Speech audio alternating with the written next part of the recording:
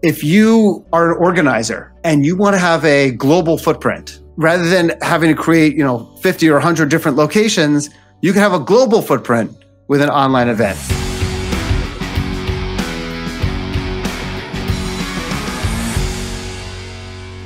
What's up, everybody, and welcome to the show today. We drop great content each and every week, and we want to make sure that you guys get notified. And in order to do that, you're going to have to smash that subscribe button and hit that notification bell.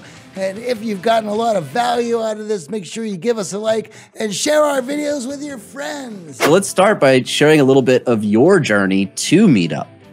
Yeah, okay. So first of all, we always say we use technology to get people off of technology. And if there's no better use of technology than to actually get people off of technology, I don't know what there is.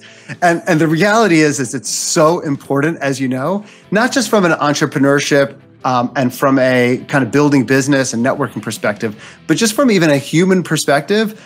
The loneliness epidemic that exists out there in the world is just kind of terrifying.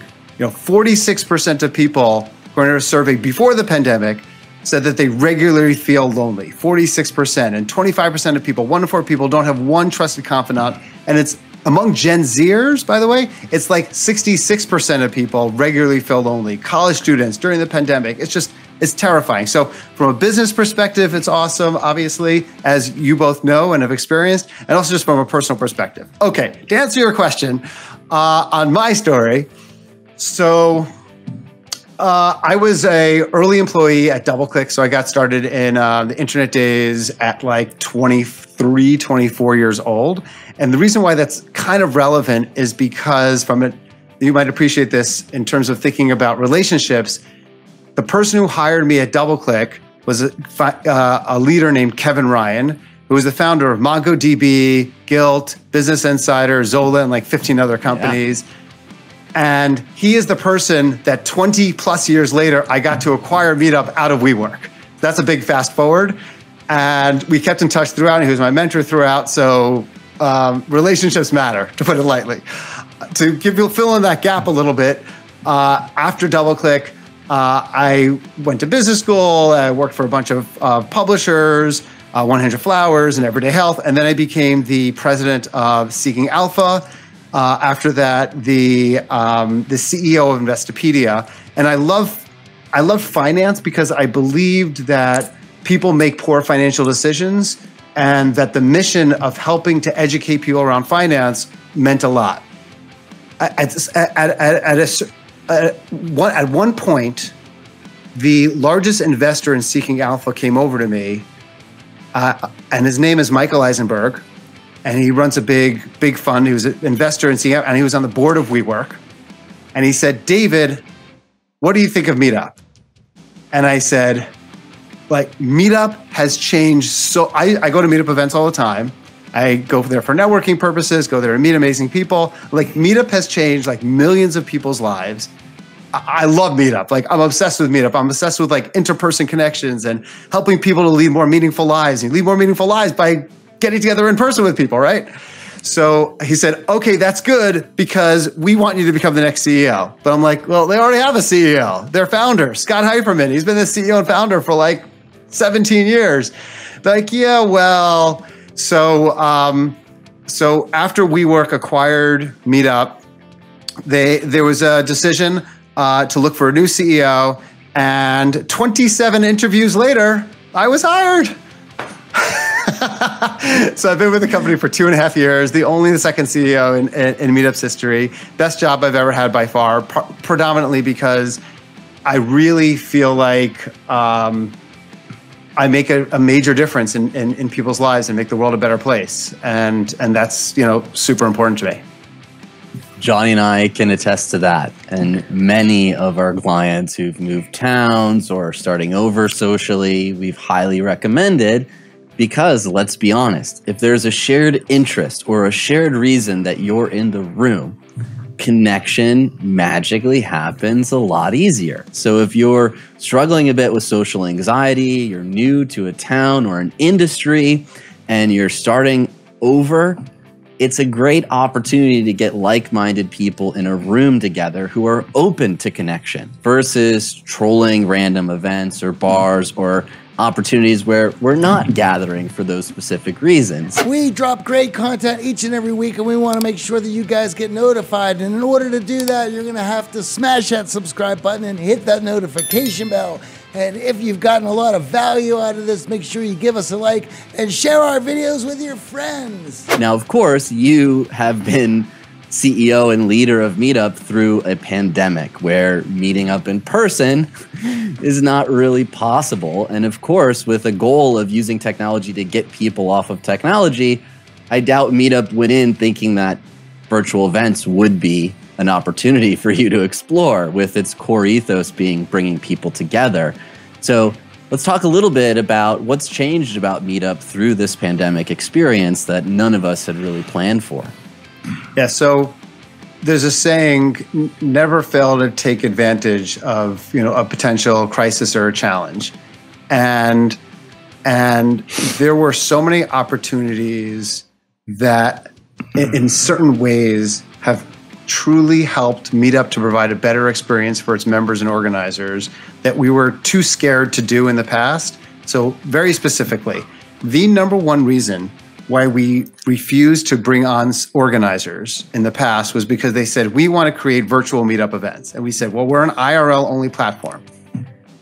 And we turned down, no joke, tens of thousands of organizers because they wanted to create events that were virtual in nature with Zoom or whatever the Skype before that, and have people all around the world. And we said, no, we don't do that. Well, in late February, we started seeing China, the events and the RSVPs in China go off a cliff. I'm not talking about 30 or 40%, I'm talking about 90% down. And suddenly Italy, 90% down. And we're like, oh, that's never gonna happen in the US. It's gonna be swine flu or SARS, which is horrible, horrible, devastating, but didn't really impact the US in any meaningful way. Obviously, we're wrong. As soon as we were one of our employees was the first case of COVID in Mount Sinai Hospital in New York. And we actually, ironically, MeetUp was one of the first companies to have to leave their office space in a WeWork, no less, on March 2nd or March 3rd, super early. And we're like, okay, what do we do? So we gathered everyone together and we said, change of policy. Now, safety is the most important thing. We need to make sure people are safe. And we opened up the ability for online events. We created the ability for people to use 200 different event platforms. Zoom obviously being the most well-known, but there's lots of different ones out there. And in the last year and a half, since the pandemic started, we have had over 3 million online events. And now we're seeing, due to the vaccines, things growing again. And just to I lead a podcast and I hate when people wax on for too long, but this will be quick. So just to share this one last tidbit, which is online events provide so much value for both members and organizers. And let me explain. If you live in a rural town and you, let's say, are the parent of ADHD kids, and there's no MeetUp group for parents of ADHD kids in this rural town in Canada, like a friend of mine. So now he's able to be part of a Parents of ADHD online group that has people from 30 or 40 different countries, which is a real value for a member. If you are an organizer and you want to have a global footprint, rather than having to create 50 or 100 different locations, you can have a global footprint with an online event. Ultimately, it never can replace in person, and hybrid events is what's going to be something that becomes extremely popular in the future of both in person and online, and we're facilitating that. But there's so much value to be gained for members and organizers through going online. It's really been a blessing. It's really been a blessing.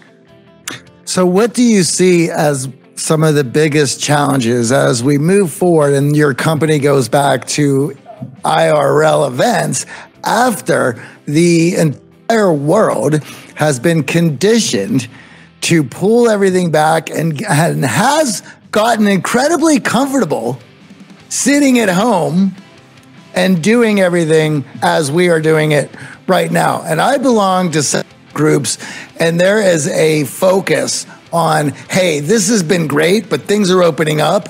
And unless we can transition this in real life, then our mission, our purpose, and everything is going to collapse in on itself, because all of those things solidify with face-to-face, person-to-person interaction.